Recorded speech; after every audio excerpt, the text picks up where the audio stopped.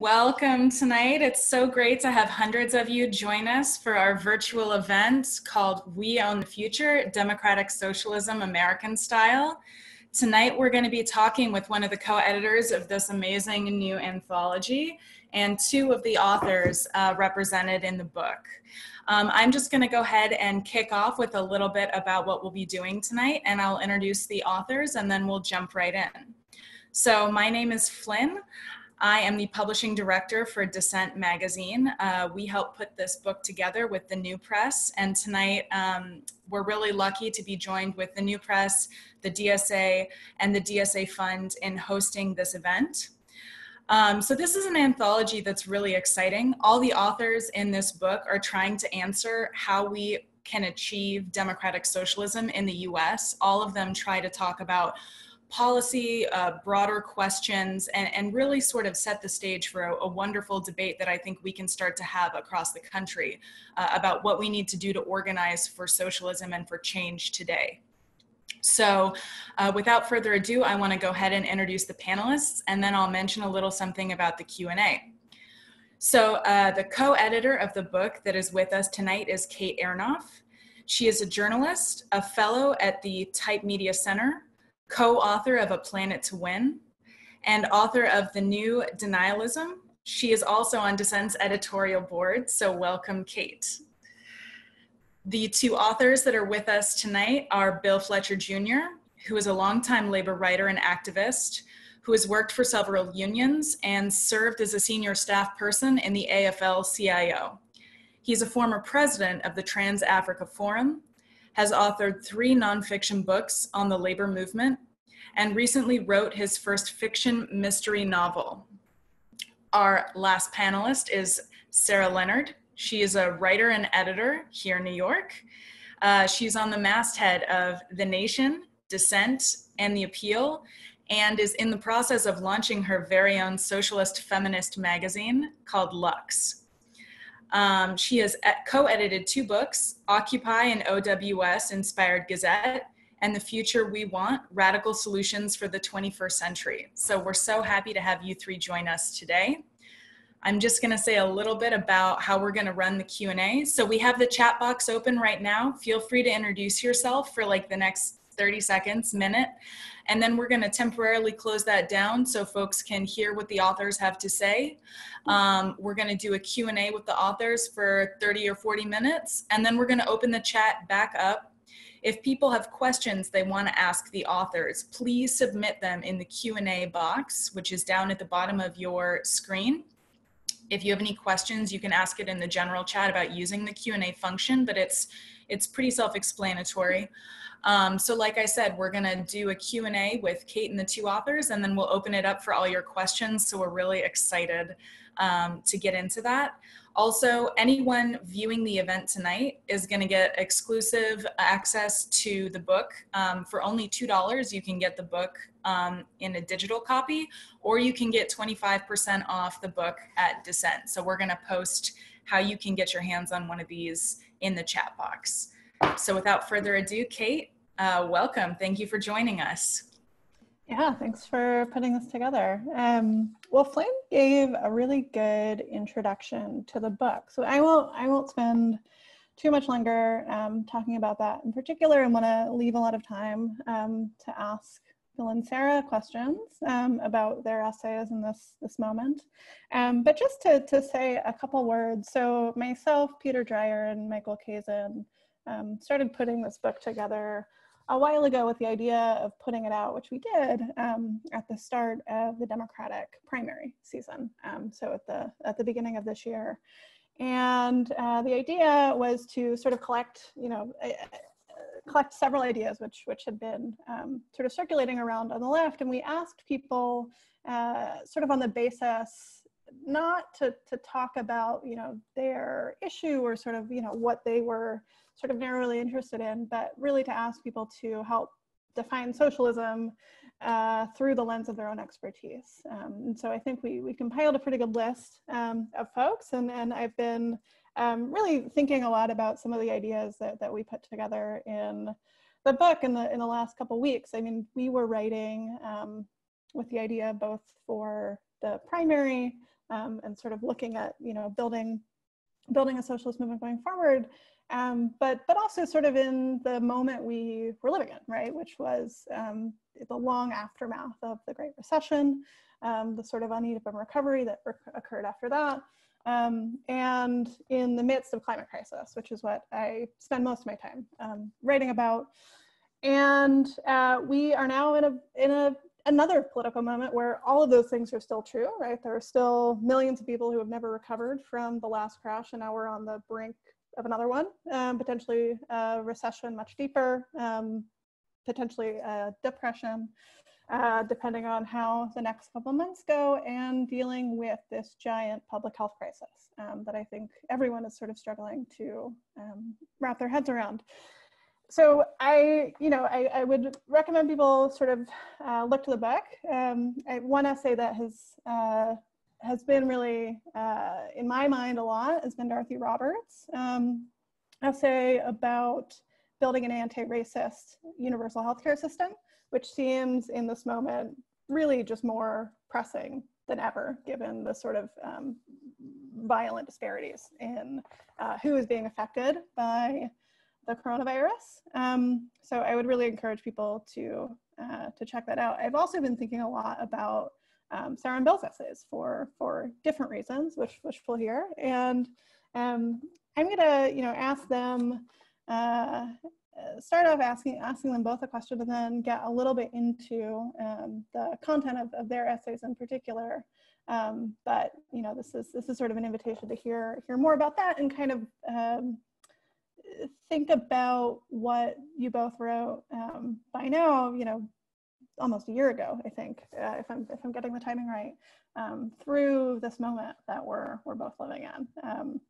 So to kick it off, I want to pose to both of you a question. We're in the middle of this coronavirus, and in that time, Medicare for All is more popular than it's ever been. There's a lot of talk, even from pretty mainstream circles, that the left has sort of won the battle of ideas. We've pushed the conversation in sort of mainstream circles to the left far and away more than it was in 2016. At the same time, all of the wrong people are in charge, right? Donald Trump is in the White House. We have various right-wing governments handling this crisis in all manner of disastrous ways around the world. And it feels like, in this country, the left has very little sway, honestly, over policy at the federal level, and how the sort of stimulus packages are shaping up, and how the government is responding to this crisis. And we, of course, also don't seem poised to send a socialist to the White House in November.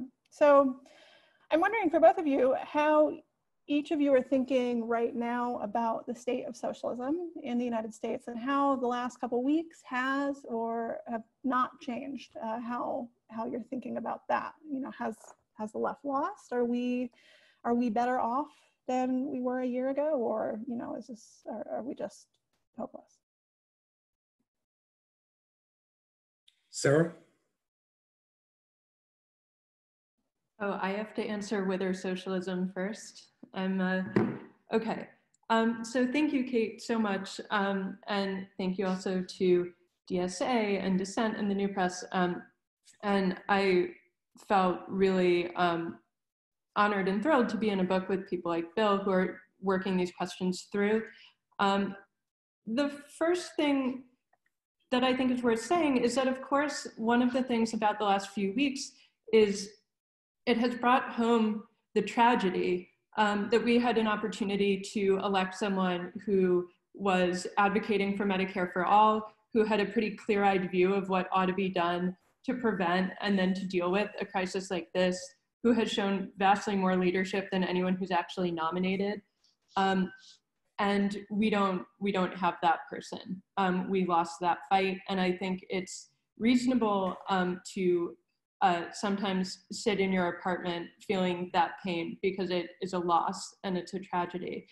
I do think, as to the question of whether the left has lost, I mean, the left has never lost. The left has just not won yet, always. But I think what's worth thinking about is that we are absolutely better off than we were a year ago. We're just not as well off today as 1 year ago we'd hoped we'd be. The Bernie campaign was obviously a huge organizing tool and a huge organizing effort. It served to bring a lot of people into politics who maybe were not in organized politics before, who will now go on and do their things. And I think we can be really grateful for the large organized networks that have been further developed by the campaign in this moment of crisis when we need them. And this is actually how political organizing should work. One of the other people have pointed this out, but our capacity to respond to the current crisis with things like rent strikes or organized mutual aid or advocacy via elected officials who are socialists or who are sort of socialist sympathetic. That's all an outcome of the waves of activism that have been rolling now for about a decade. So, you know, Occupy was all about a new generation figuring out horizontal organizing. Black Lives Matter, without that movement in this particular moment, we would have a far thinner conception of the sorts of inequality that are underlying who's actually lethally affected, who is killed by this disease. And also, we would not have the focus that we've had, and of course we need more, on the intersection with the carceral system, the fact that people are held in spaces where they're almost guaranteed to get sick, where they are prevented from washing, where they're prevented from protecting themselves from death. And the focus on both the carceral system and on the specific policies like getting rid of cash bail that intersect there, those are all a product, the visibility is a product of that movement. I mean, other organizing since then in New York, we had Occupy Sandy, which was all about survival. And then we had the Bernie campaign. And I think these sorts of waves of activism, we should take stock of the fact that we are far stronger and better connected and experienced than we were a little while ago. I have seen DSA people doing all kinds of things in my borough of Brooklyn around tenants' rights and mutual aid. And I wanted to take just a second to shout out, someone did a really good project, mostly on Twitter, a guy named Francis Sang, who made a list of everything we were told it was impossible to have, but it turns out now that we can totally have it. So I'm not gonna read the whole list because it's really long, but I'll give you a few. Suspension, and these are all over the world, but a lot of them are in the US. Suspension of shutoffs for gas, electric, and water. Suspension of overdraft credit card and ATM fees. Moratoriums on residential evictions, rent, foreclosures, and mortgage payments. Providing housing to the homeless through vacant hotels. Public childcare centers with free meals. Expansion of childcare benefits. Paid sick leave for gig workers. Suspension of debt collection, free textbooks. The list goes on.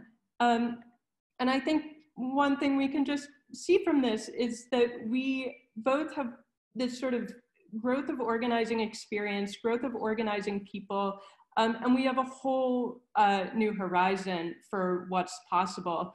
The people giving expression to this new reality are doing mutual aid, and I think we'll talk about that more later. But we do have answers to the crisis that's in front of us, and there is an absolute vacuum in democratic leadership. So I think this is a moment of opportunity.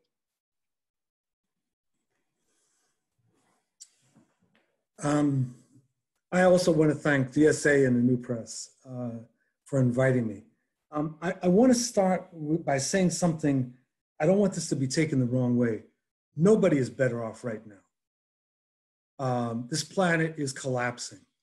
And people are in dire straits, and particularly people in the global north who never thought there could be a catastrophe like this. They always thought it would happen in places like Togo or Bangladesh or somewhere else, but you know, in El Salvador, but it would never happen to us. And it really reminds me of some things that Aimé Césaire wrote in Discourse colonialism. So I think that's the first thing. We got to start there.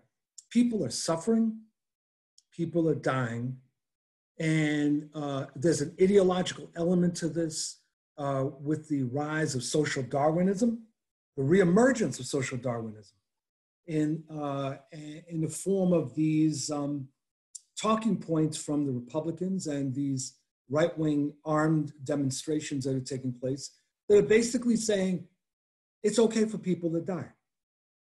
I don't mean that in a scientific sense. I mean in an economic sense, that it's okay for people to die. And I think that's got to be our starting point, because that's part of the new parameter that we're operating within. In terms of the issue specifically of socialism, you know, for quite a number of years, there have been opinion polls that have gotten very little attention that have indicated that somewhere around a third of the population is open to alternatives to capitalism. And I have thought a lot about that because that third, which is about like maybe 70 million people if you discount people under the age of 18, is not self-aware. It is not self-aware as a grouping. And the task of the left is to make that 70 million self-aware, to build a cohesive force that is ultimately fighting for socialism. And that means that we've got to think about organization in a completely different way. I mean, with all due respect to DSA's growth, you ain't close to 70 million people, not close to 1 million people. And most of the rest of the left are in small groups. And we've got to reconceptualize our relationship to struggle, our relationship to the kind of organizations that are necessary in order to prosecute a fight for power. So that's really where I start. And let me just say this final point in the interest of time. We're in a cold civil war. That's not my original term. I read it somewhere, and when I read it, I said, that's exactly a description of the situation we're in. There are some people on the right that want to make it a hot civil war, and you see them walking around with guns. But there's been a growing crisis, political and legitimacy crisis within the United States that really is about two dramatically different paths. And part of what the left needs to do is be the lighthouse that is guiding the ships into harbor. And we need to be the ones that are helping to build the broad united front to crush the right. This is not about civility or lack of civility. It's about recognizing that the other side really does believe that this is their chance to annihilate us. And whether that's done the way that the fascists want with spreading COVID-19, or whether it's just weakening our organizations, weakening the institutions the way that Trump and others are doing, that's almost tactical. That's what we've got to be thinking about. That's what we're up against. Yeah, I think that is a really nice transition to what I was going to ask you, Bill, related to your chapter in the book, which looks at examples of different times the left or some sort of social democratic formation has taken some degree of power. You talk about the difference between state and governing power.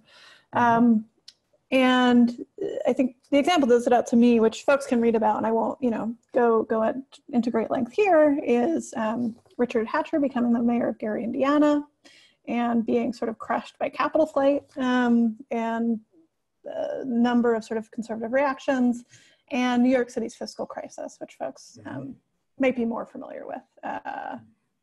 And so, your chapter looks at just how fluidly power can move between different levels to suit the interests of capital. There's, I would say, a sort of overarching theme.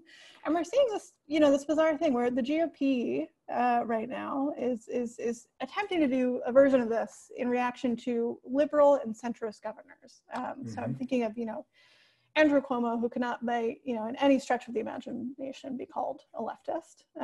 People like Gretchen Whitmer in Michigan. And so, we're in the aftermath of Bernie's 2020 campaign. I'm wondering if you could talk about how you're thinking about organizing at different levels. I mean, you brought up the question of kind of institutional forms just now. So, if we're not in the near term going to put a socialist in the White House, what do you think are the best places for people to be investing their their organizing energies right now, whether that's, movements, is that state assembly races, is that, city governments, where do you think people should be really investing their time? Well, one answer, Kate, is everywhere, but I know that's not very strategic. So I'm gonna answer that in a couple of different ways. One is that November 2020, we have to send Trump into retirement. Not just Trump, McConnell, and others have to be sent into retirement. This is not a time, as some people have recently tweeted, to vote third party. That is cavalier, and it misses the significance of the moment that we're in. That this is not a traditional Democratic Party versus Republican Party race. This is a race. We're in contention with a social movement. We're not just in contention with Trump. We're in contention with a social movement. It's called right-wing populism. And within that, there are fascists. This is not just Tweedledee, Tweedledum. This is a question of whether or not we're going to be in a situation where that power will be further entrenched within a regime that seeks to overturn the 20th century. That's the question. And people that think that they can sit it out are either incredibly naive or incredibly privileged. So first step is we've got to defeat Trump. But the longer term is the problem that much of the left has, which is the lack of real electoral strategies and the notion that our engagement with electoral politics is every 4 years of presidential time. So that we wait 4 years and then we determine who we're going to back for the presidency, as opposed to thinking about all the various down ballot races at different points in that entire cycle that we need to engage. And that means the necessity of building electoral organizations. The Working Families Party is a great example. The New Virginia majority, the New Florida majority, California Calls, Kentuckians for the Commonwealth. There are these organizations that have been developing, many of them beginning once as, or many of the core, beginning more as C3s, and then morphing into new forms of electoral organization that are prepared to operate inside and outside of the Democratic Party. So I would say we've got to build those things and we've got to tie them together. Now, the other thing, and I'll make this my final point in the interest of time, is that in mentioning Hatcher, one of the things that is critical that we get is that what the Republicans have done is move the strategy to strangle cities. And they've done that by building up bases in rural areas in different states so that they could effectively block what municipalities and counties have wanted to do. And it's state preemption.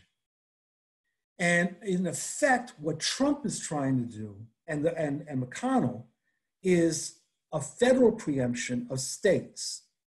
Now, so that one of the things that means at the level of strategy is that we cannot be content simply taking over cities as if that's simple.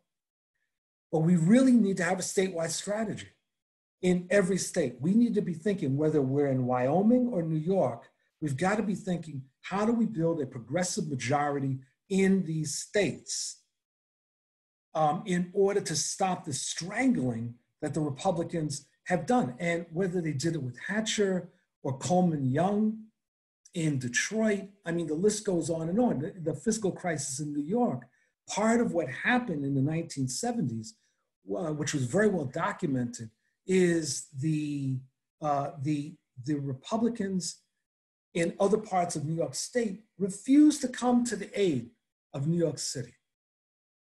And so I think we on the left side of the aisle need to be thinking about that at the level of strategy. And I'll give a brief shout out to DSA's down ballot strategy in that a few minutes before I got on this call, I was phone bagged for Jabari Bridgeport, who is running to represent my district in the state Senate, and join the really exciting cadre of left and progressive folks who are in Albany right now. So Sarah, I wanted to talk a bit about your essay, which is, very broadly defined about the family and the uses of the family, and kind of the question of care. So, what we've seen the last couple of weeks in the midst of this lockdown is that what's traditionally known as women's work has really been a shock absorber for this crisis, both in its paid form, in nursing and healthcare and care homes, and its unpaid forms. So as people, are doing more childcare than ever, sort of taking on the duties that are normally performed by teachers in the public school system, and the many, staff that make up that system. So the caring professions really seem to be having a moment. There seems to be a real reevaluation of what the work is that keeps society going. So related to your chapter, I'm wondering if you could say how you've been thinking about how to channel this energy in support of the types of policies that you lay out in your essay, which, to give people just a quick sort of preview of that, includes everything from decommodifying housing to universal childcare, and a number of other things. So how can this moment be used to strengthen politics of care on the other end of this lockdown? Yeah, so I'll keep this tight, but I want to say that Jabari Bridgeport is also my rep, and it was such a pleasure during, amid the apocalypse, to be able, in a moment when we should be freezing rent, to be able to call at least one of my reps and be like, he needs to get on board with the ending evictions. And they're like, yeah, he signed the letter, he's on it. Like, and he replaced a member of the IDC, which was the garbage reactionary coalition blocking everything in New York State that was progressive. And so it has been a pleasure to see these small victories, which can be pretty meaningful at times like this.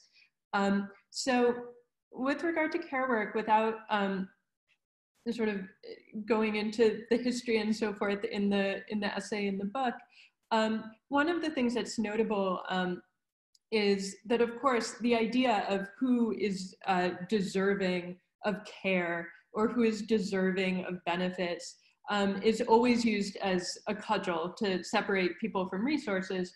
The idea that you should be, working in order to deserve welfare, or you should be married in order to receive the basic stuff in order to live.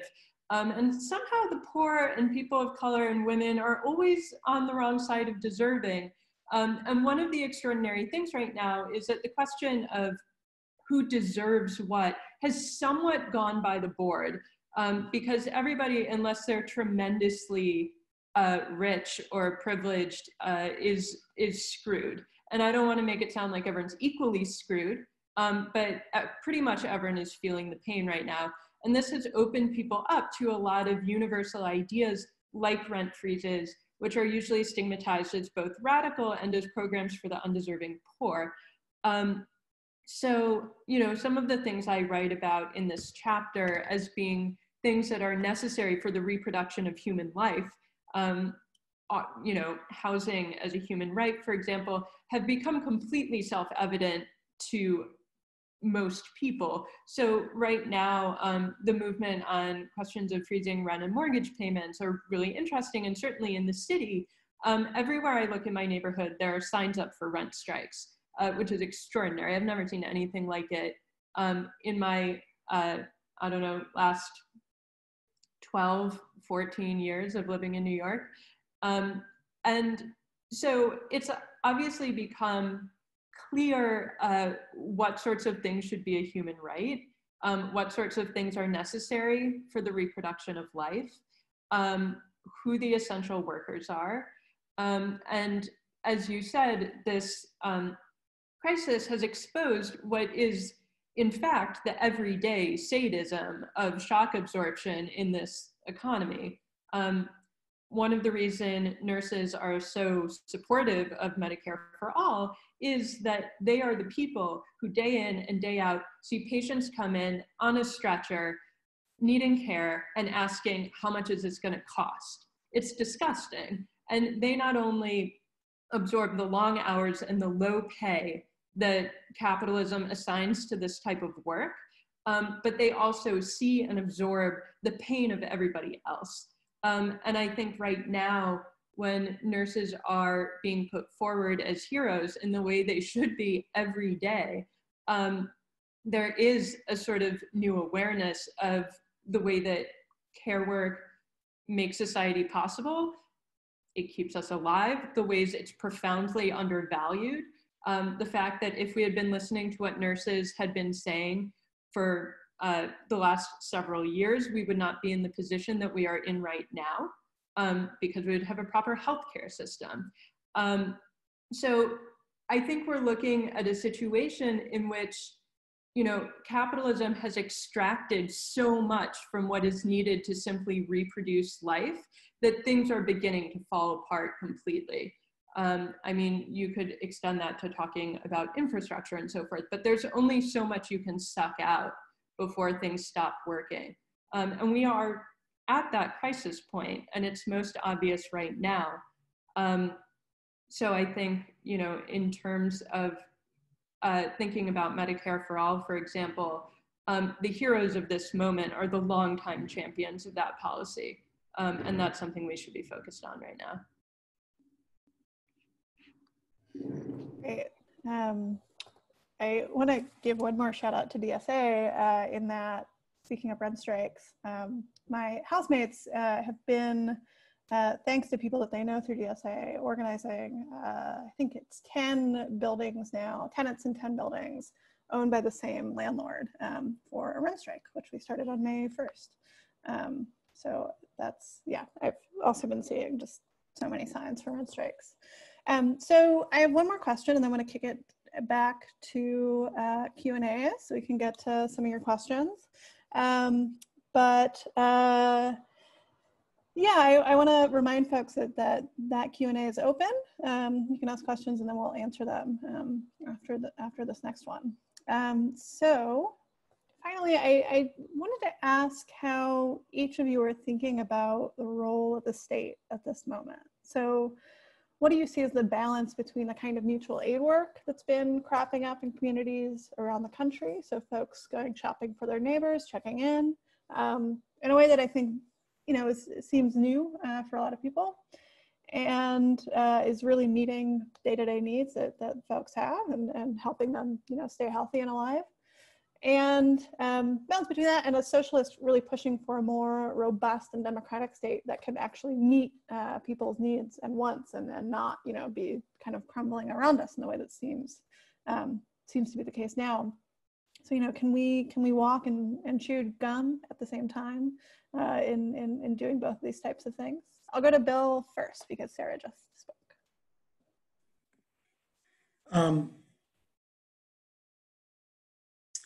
Let me try to make this as brief as possible. You know, your question made me think about this, Kate.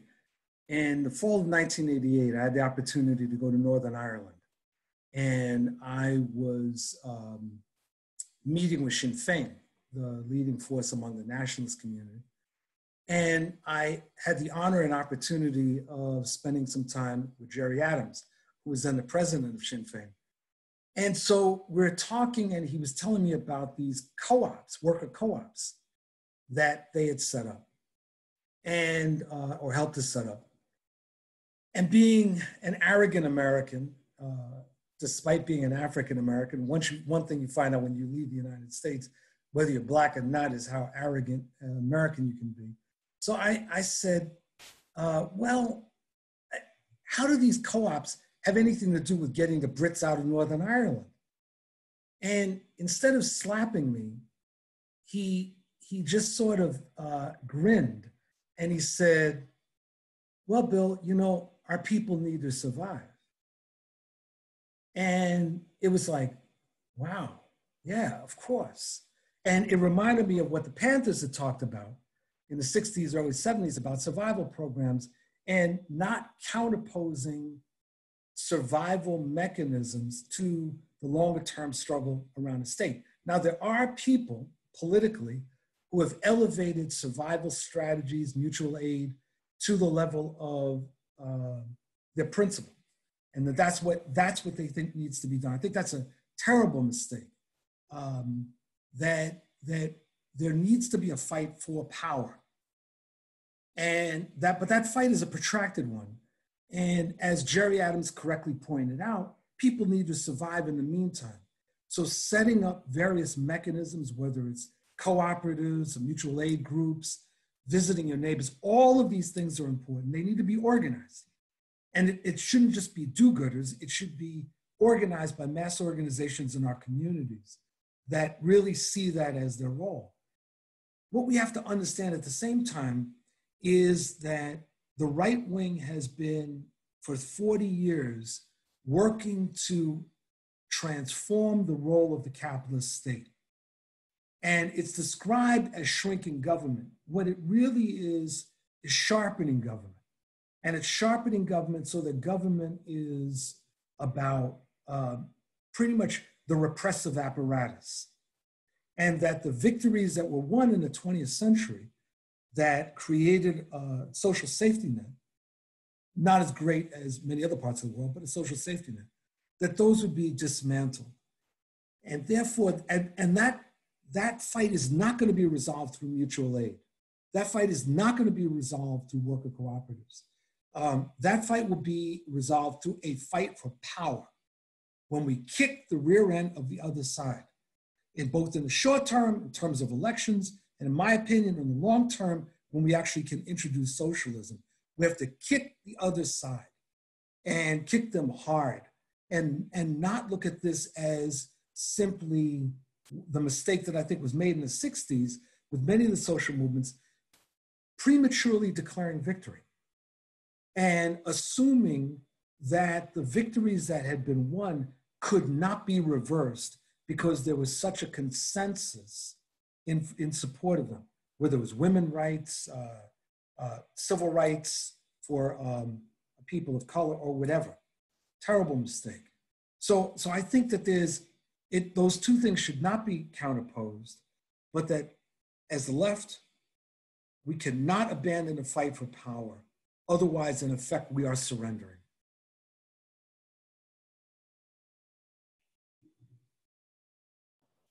Sarah? Yeah, so to Bill's point, these things are complementary. I think you said walk and chew gum, but it's like walking and hydrating. You kind of need both of them at the same time. And, you know, mutual aid work is, among other things, what any left political party should be doing as part of its organizing all the time. And I think DSA has actually been working on this. I mean, this isn't news to people on this call. But to cite another international example, you saw a lot of this in Southern Europe during austerity, post-2008. And so all the mutual aid networks in Greece, for example, they operated independently of Syriza, the left political party. But Syriza people were always involved. They were always helping. They were showing up. Syriza MPs gave a percentage of their salary to the mutual aid networks. And as a result, the mutual aid structures had a symbiotic relationship with the party. They all operated with varying degrees of independence, but they certainly fed into the party at election time. And when Syriza was in power, it allocated money to feed into these structures, which was then sort of administrated by the network. So, you know, I don't want to, that has the asterisk that things in Greece have gone very badly. So it's not that that relationship was some sort of cure, but it was a very good example of mutual work between the party and the mutual aid networks. It did not become large enough, and that's something for us to think about. Syriza was never a mass party. You know, it had 20,000 members technically, something like that. And the mutual aid networks, and this is also something for us to think about, became exhausted over time. For one thing, when I was last there this year, you know, a lot of people said that when the party got in power, the mutual aid network they were tired and they kind of stopped working. They thought, thank God, the party is now going to take care of things. Of course, the party has now lost power. There are a lot of things to sort of pull apart there. I don't know how much detail we want to go into about one example right now, or we can talk about it more in the questions. But, you know, the first message I got from my comrades there when New York was becoming a big coronavirus news story was one of the social solidarity organizers there who was like, don't give up. There are lots of ways to do mutual aid, even in a public health crisis. Like, what you guys need to be doing right now is mutual aid. Both, as Bill said, people need to survive. And also we need to be looking at this as a way where we can, as always, be understanding the needs and the lacks we have in a political way and channeling towards them towards political solutions. And so in the mutual aid structures I've been seeing here, you know, these are ways that you organize people. People are better organized after participating in mutual aid, better educated after participating in mutual aid. Most people engaging in rent strikes are also going to be a little bit interested in housing policy. They're going to be a little bit interested in whether their reps favor eviction freezes. You know, there is a longer term question of, you know, building structures is often a good way to get the state to try to take those structures over. And that has a checkered history in itself, sometimes good, sometimes bad. But, you know, I'm particularly inspired by looking at cases like the housing occupations in LA, which is both making clear the need in a morally clear way and doing it and challenging the state to catch up or to do something that's really morally abhorrent to most people watching. So you certainly need that relationship between mutual aid and, as Bill said, seeking power. So, yeah.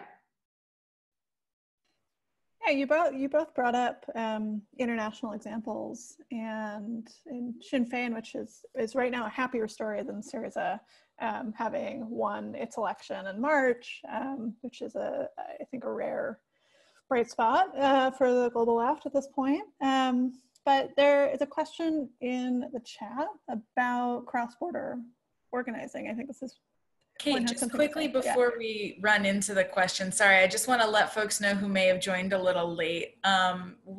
We've just been having like a question and answer portion with the authors, but please stick around because this is your opportunity now to ask our authors questions. And the best way to do that is to put your question in the Q&A box on Zoom. We will be answering mostly verbally at this point so that we can all be engaged in the conversation. We are also reopening the general chat box now that our authors have finished their general presentation so that people can communicate, raise questions, you know, just utilize that. So I just wanted to raise both of those things. So please get your questions in. We're going to try and get to as many of them as possible. And we will also be reposting a link so that people can get copies of the amazing book that all of these people contributed to at a discount. All right. Thanks, Kate. Yeah, thank you. Yeah, so this is a question about cross-border organizing. I mean, I think one of the things that socialism at its best moments has really brought to the conversation is a real sense of internationalism and being really connected to working people around the world. I mean, I just have, I think, focused this question in a bit. I, you know, have been looking a bit at international institutions and you know, the role that bodies like the IMF and World Bank are playing in this moment, where, you know, there are countries in the global south under just crushing debt loads that are facing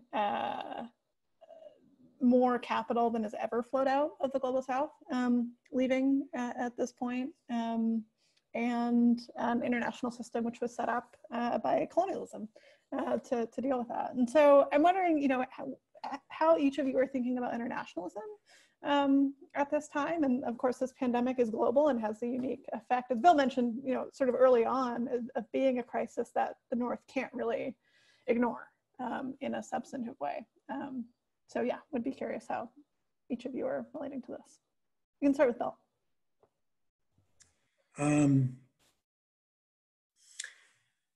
In terms of internationalism, I think we need to think about it on a number of different levels. It may sound odd to start here, but even the identification of this virus, our attitude towards the identification of the virus displays either internationalism or chauvinism. So when Trump and his minions were talking about the Chinese virus or the Wuhan virus, this was a cynical political move that was playing to xenophobia in the United States. And one of the things that I've said to people when this comes up is, if you remember that the 1918-1919 flu pandemic actually started in the United States, even though it was called the Spanish flu, it started in the United States. So using Trump's rationale, the United States should be paying reparations to the rest of the planet for the death of more than 50 million people. This virus was not a Chinese thing. So one of the things about internationalism is setting the narrative straight, following from what they've been doing in terms of identifying the virus as Chinese, has been the dramatic rise in anti-Asian violence, anti-Asian racist violence. And so it's critical that we on the left not only denounce that, but come and ally with those who are being attacked. That's one thing. Second thing, which relates directly to your point, is a political demand for debt cancellation. And a third issue that I would raise is both direct aid, but also beating back the Trump orientation of isolationism, and I put that in quotes, and the abandonment of international agreements and international bodies. Most recently, the abandonment of the World Health Organization. And I say the qualification about isolationism, and I'll just end here. I think many of us really don't get that isolationism in the United States is not isolationism. Isolationism in the United States, when the isolationist movement was taking place in the 1930s and early 40s, they weren't saying, let's pull out of Latin America. They were saying, let's not get involved in a European war over Jews. And I think we got to understand with Trump, he's not an isolationist. He wants the United States not to be encumbered by any agreements, and thus the United States to be able to do whatever it wants to do. And opposing that is quintessential internationalism.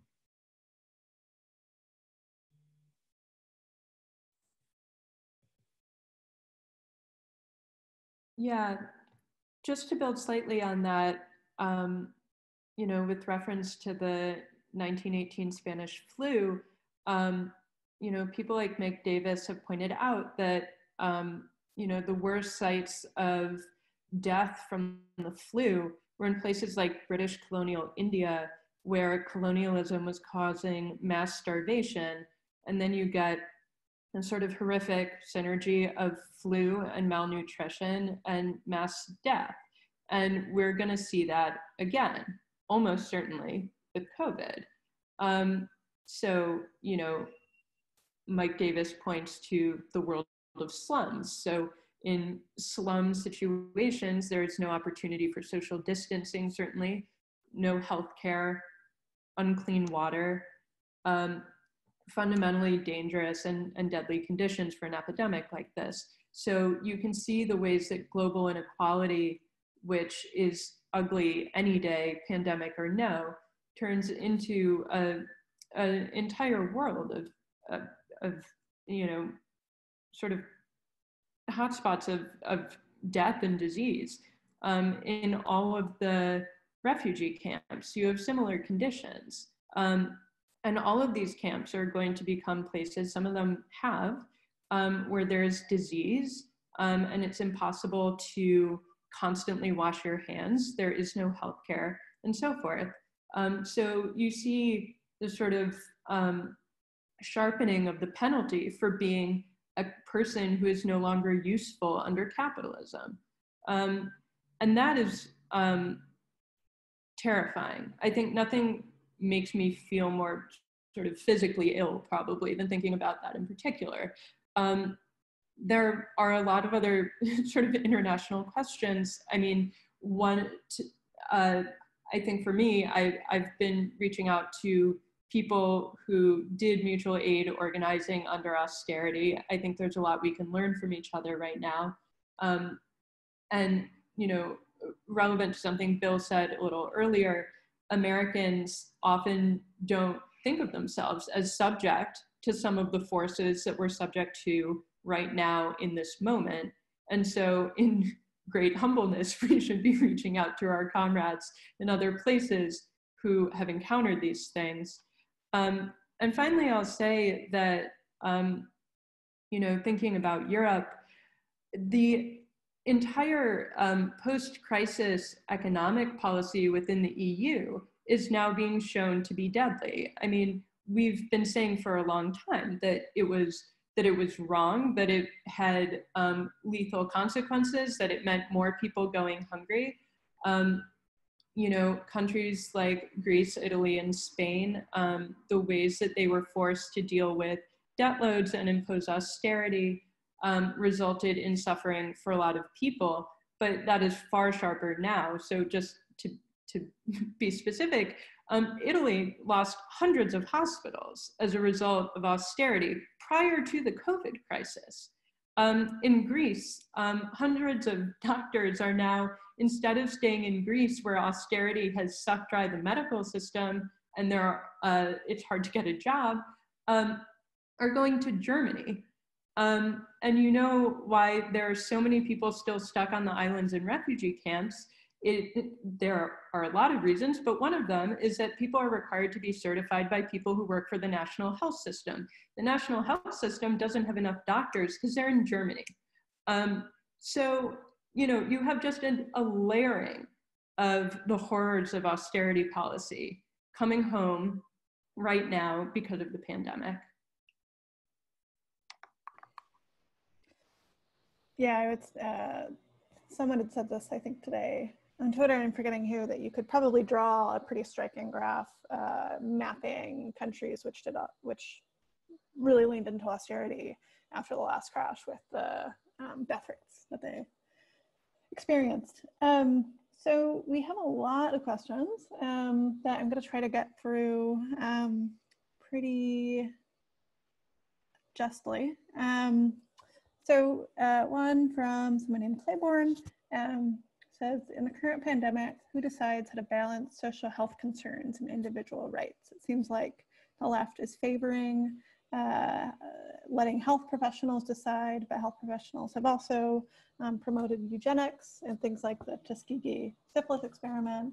Who makes decisions that affect our future? And I think, just to expand on that briefly, there has been this like really interesting sort of fetishization of experts and expertise, particularly, you know, the person of Anthony Fauci has become this sort of resistance hero.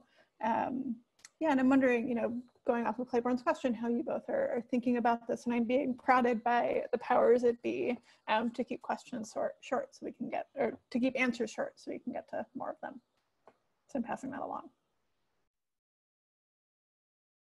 I'll just say quickly that Fauci is a better administrator of this entire situation than he would have been had he not been forced to radically reconsider his position as an expert by ACT UP AIDS activists who, relentlessly hounded him into making drugs available, and forced him to question most of the medical norms he was abiding by in terms of the testing process for new drugs.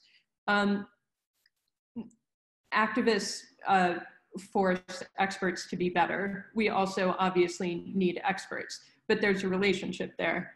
And I think right now communities are being extremely vocal about what they need, and also listening to the people who are on, not just experts, but who are on the front lines, which right now often means nurses. So I think there's a relationship there. That's an important question. Kate, I think that we have to be clear that there's science which seeks truth from facts, and then there are charlatans who may in some cases call themselves scientists. Mengele, the Nazi, right, was a scientist, and there were others.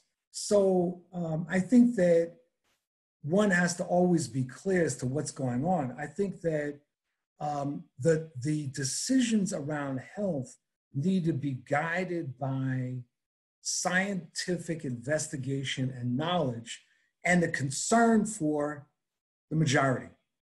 And that part of what we're seeing instead is social Darwinism.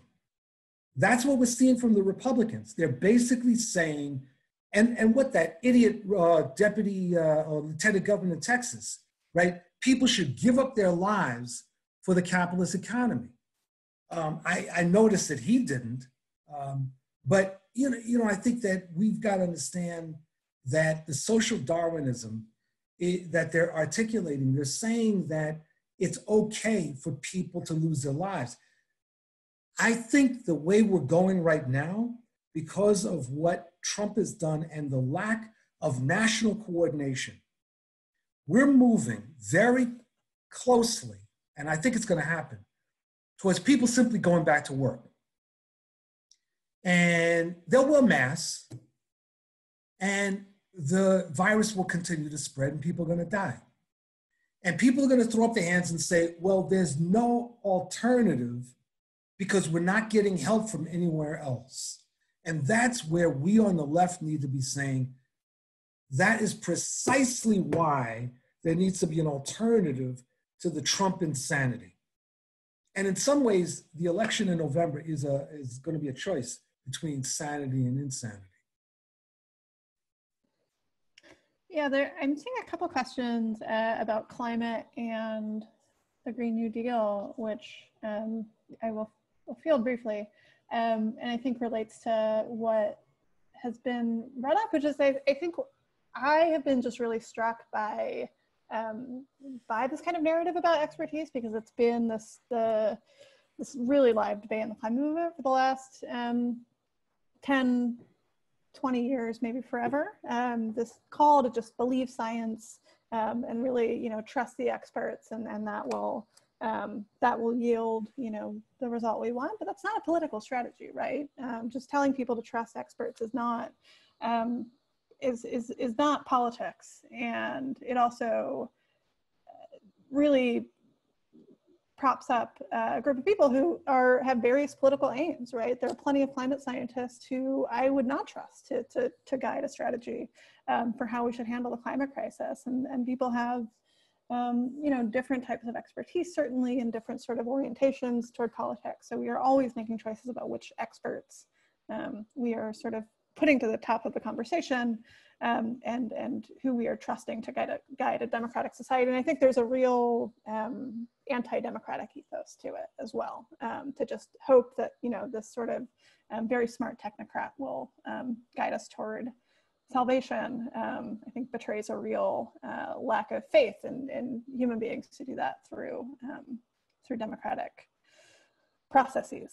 There's also a couple questions that I wanted to pose to Bill and Sarah in our last couple minutes here about the shape of what a recovery should look like.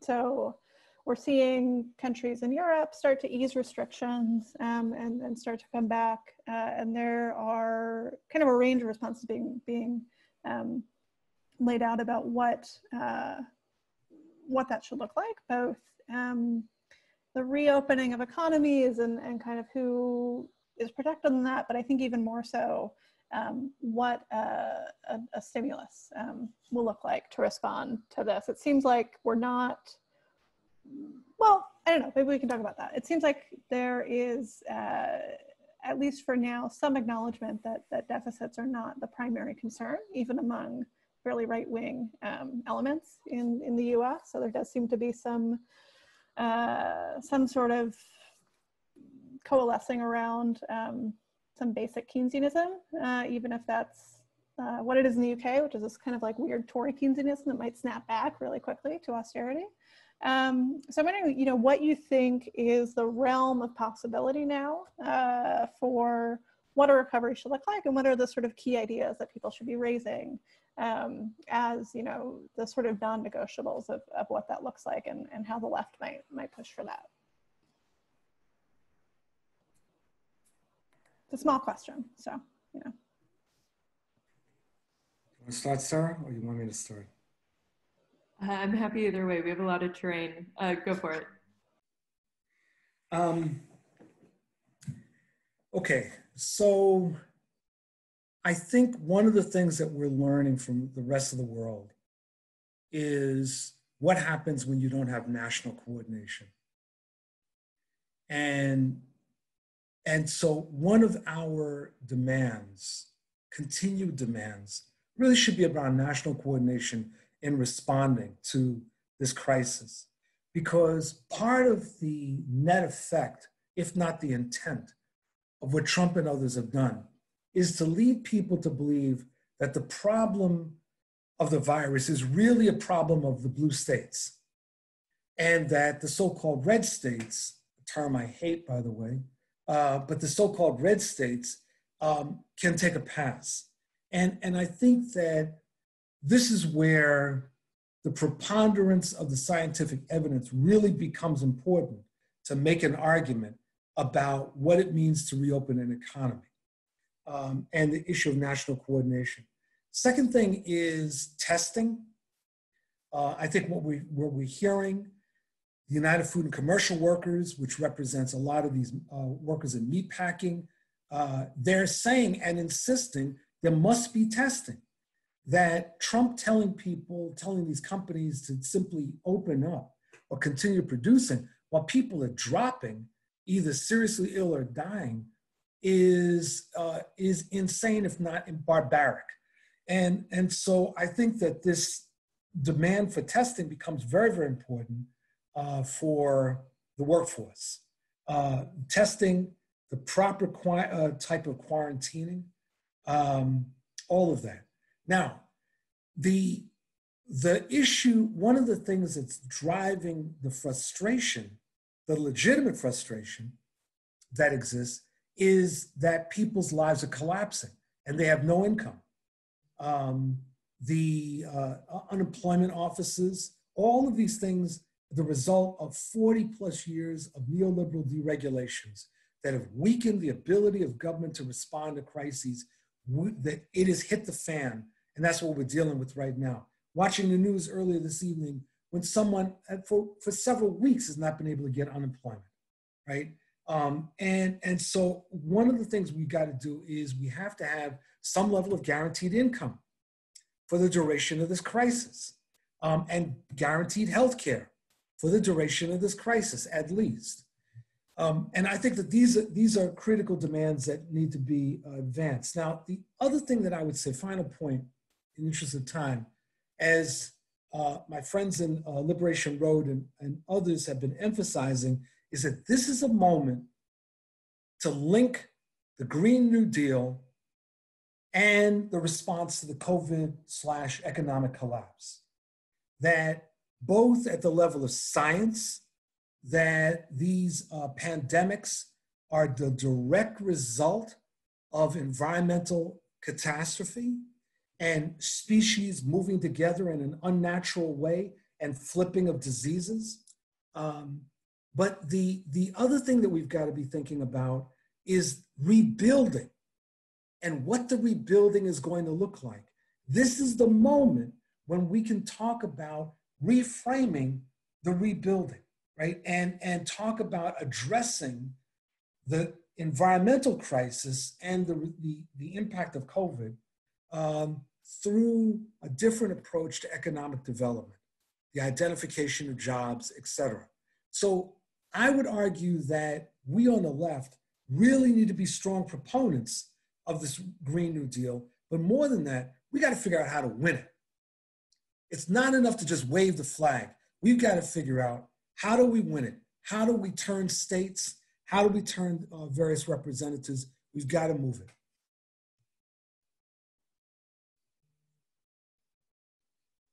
So to the question of what should happen with opening up, skipping over the immediate question of what that timing should be, which I really can't answer except like not now. You know, there are a couple of things to the points that you raised, Kate. So one is that we've been living with this absurd economic orthodoxy for decades now that, you know, that states shouldn't spend, that states should cut, that austerity will fix a crisis, which obviously has not worked. Yes, and the deficits are the big problem. And states have been trying to sort of fix things without spending by messing around with monetary policy. And now at a point where we have negative interest rates or close to zero interest rates almost everywhere, you can't go much further with monetary policy in terms of trying to stimulate the economy. And so even pre-COVID, when it looked like we were entering maybe a global recession, people were starting to say that states are going to have to spend again. We cannot live with the economic orthodoxy of recent years. It won't work. We've run out of space, even on its own terms. So now with the COVID crisis, it seems clear that states are going to have to prepare to spend in a way that they have not been willing to do in recent years. One of the really interesting obstacles here, and to Bill's point on coordination, is that part of the Republican project has been cutting back the parts of government that are dedicated to social welfare. And so we actually lack a lot of the capacity to execute big programs that we as socialists would want to have. So for example, this week I was talking to Bryce Covert, who's an economics writer who wrote about the small business loan program that the government's doing as part of the stimulus, the Paycheck Protection Program. And one of the interesting things about the program is it's malfunctioning radically. I mean, it's doing really badly. They're funneling it through banks. Banks are writing their own loan terms. It's chaotic, it's confusing. When the banks ask the Small Business Administration, which is a federal agency, what the loan agreement should look like, the SBA doesn't have any guidance for them. And what she was saying was, you know, I'm sure that individual bureaucrats here are probably doing their best, but every single agency has been cut back until it is understaffed, it's lacking appointments, it doesn't have enough budget to administrate a program of any size. We have completely sacrificed emergency preparedness over the years, or I shouldn't say we sacrificed it, Republicans, as well as many Democrats, have slashed it with a knife over the years. Until we are unable, even if we want to spend, to administrate a serious federal program. So Republicans can talk all they want about small businesses, but they don't even have the capacity to help them because of the situation that they have constructed. So restoring the capacity to administrate things on a federal level is very important and should be part of the thinking about a socialist program, because it's necessary for anything we want to do. And then when we think about what would make up a program like that, it seems obvious that the things that people need right now, that people would be excited about programs for, and that specifically people would be open to universal programs around. Universal programs being less likely to be taken away in the future because more people have a stake in them and they're not seen as serving an interest group. Medicare for all, like healthcare. People want healthcare right now, and it's, as you've said, never been more popular, and it is obviously addressing this crisis. It is obviously a thing that can, in addition, boost the economy. I would add childcare to that, something that has long been neglected, and that is absolutely essential for a variety of reasons, including people's ability to work and still have their kids taken care of, because it would rationalize a sector where workers are extremely exploited right now, and because it would be, in general, better to have a federal program that made it possible for everyone to have access to childcare and think of kids as something we have in common in that sense, and that we're collectively responsible for. And finally, housing as a human right has to be central to any left program right now. I don't want to go on any further, but that's where I would start. Cool. We have a couple more questions about the Green New Deal in particular, which I think. Wait, Kate, can I ask you a question about the Green New Deal from the questions? Sure, Sarah. We're lucky enough to have an expert in the Green New Deal here. And one question that came up in the Q&A that I can see is asking the panelists to address the topic of the Green New Deal as a potentially central element of our program against the right and for a positive post-crisis society. And how should equity be centered in the Green New Deal?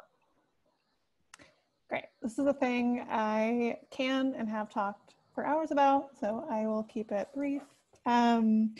I think, just agreeing with Bill, that Green New Deal should be central to how we think about the response to this crisis, for many different reasons. One being the collapse of our ecosystems and sort of urgent, pressing crisis of climate change, and the fact that we can think of COVID-19 itself as a climate impact, right? A microbiologist I spoke to several months ago, before the virus had sort of hit the US, said, we can think of this like we thought of, Hurricane Katrina in relationship to climate change. We don't know, we can't pin it exactly and say that Hurricane Katrina was caused by the climate crisis. We can say more things like that hurricane will happen in the coming decades because temperatures are rising, right?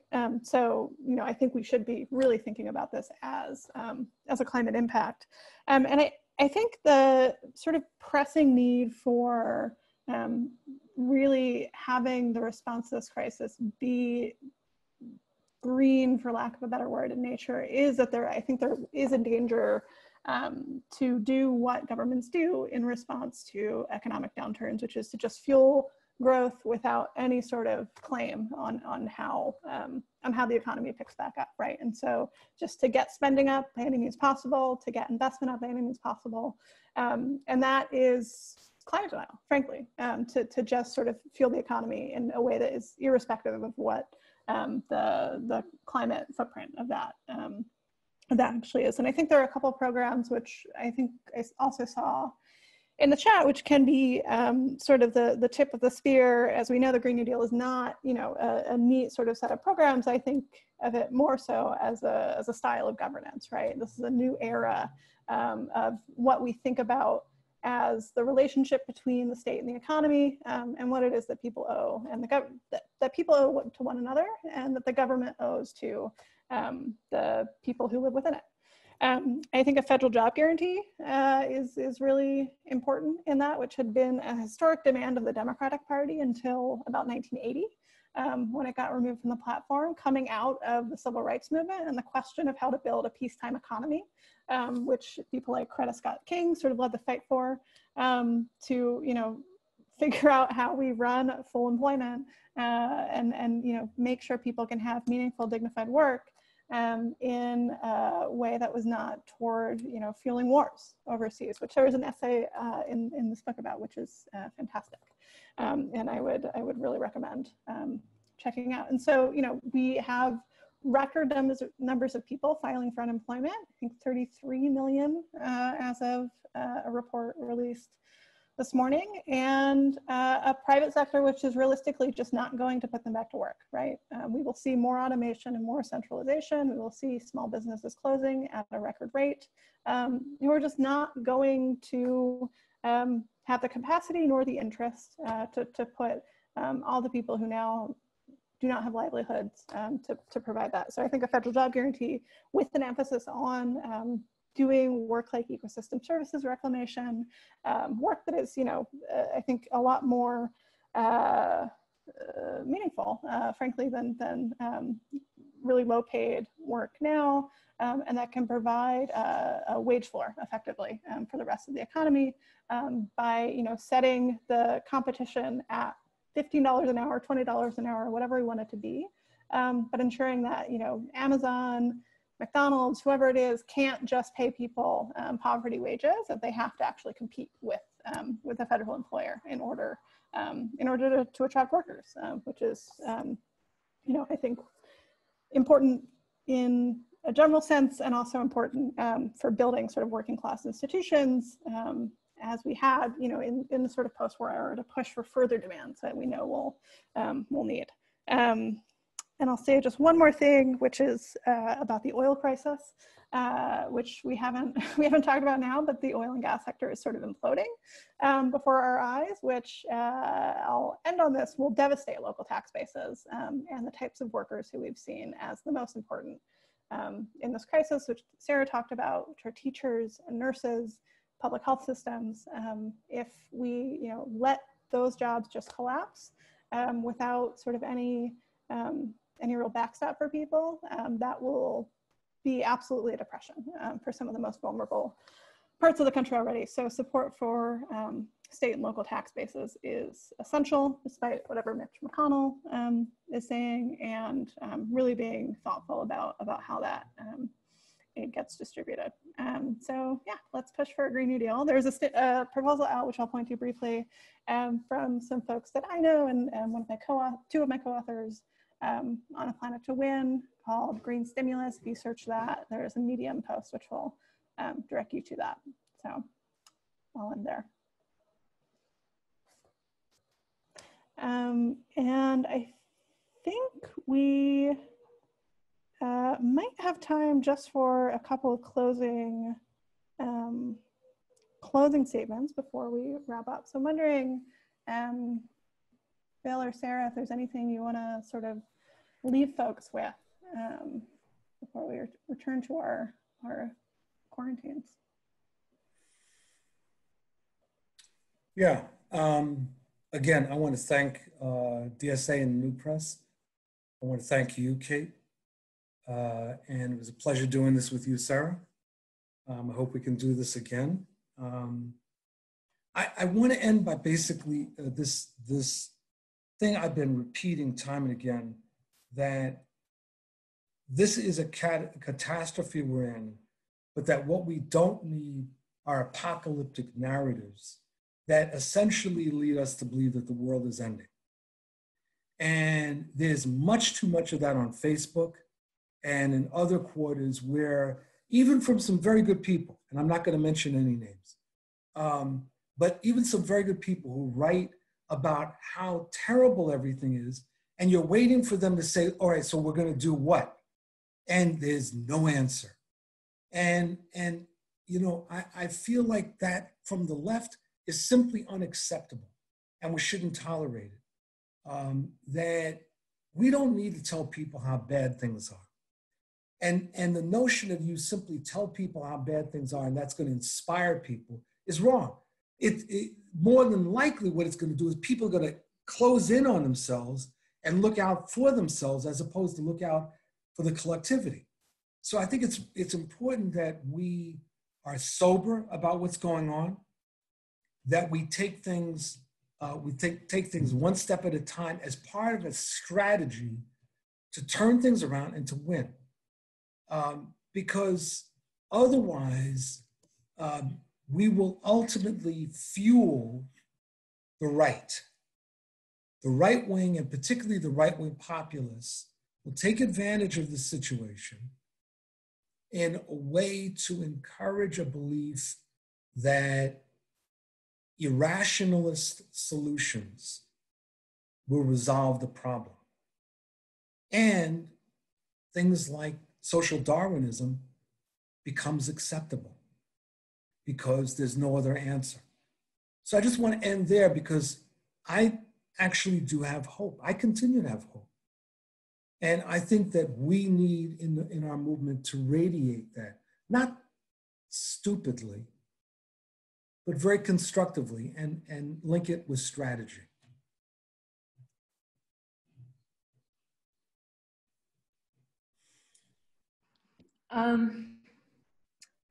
Yes, I would echo what Bill says, and also his thanks to everyone who hosted this and everybody who came. I guess I don't want to add a lot analytically. I would just say that this is obviously a very difficult time to organize. Most people I know feel bad right now. And I think it's worth remembering with the sorts of conversations we're having tonight and the sorts of organizing happening in our communities, mutual aid at this time, all the rent strike signs outside. I'm not trying to put forward a false optimism about what will or won't happen, but I think it's important for us to remember that even though we're stuck indoors, we are very free. There is a lot we can do. And even though we are socially isolated, we really are doing mutual aid together.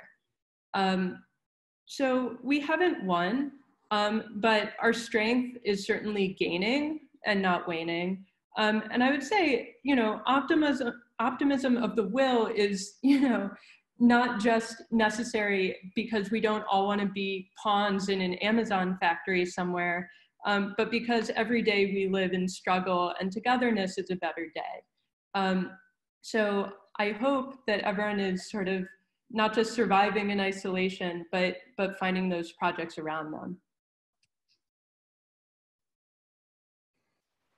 Well, I don't know if I could think of a better place to end on than that.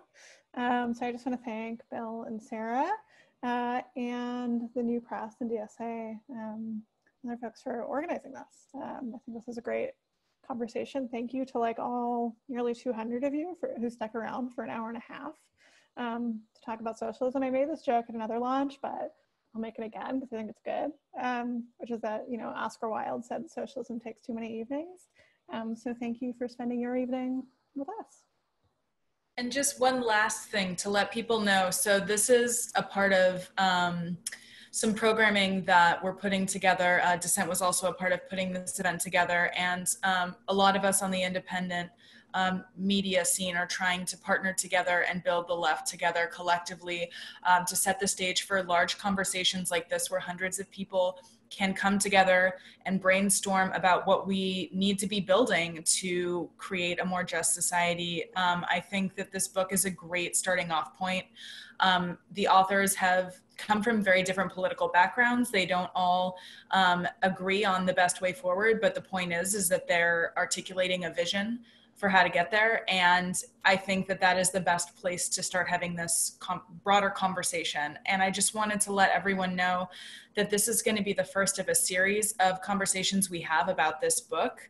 The DSA Fund has offered to put together more of these in partnership with the rest of us on this call. So I encourage people to keep an eye out for emails from us to have more of our wonderful authors from this anthology come and present, and for you to ask other questions to these wonderful journalists. So thank you all for supporting independent journalism, and let's organize and fight for the world that we deserve to have.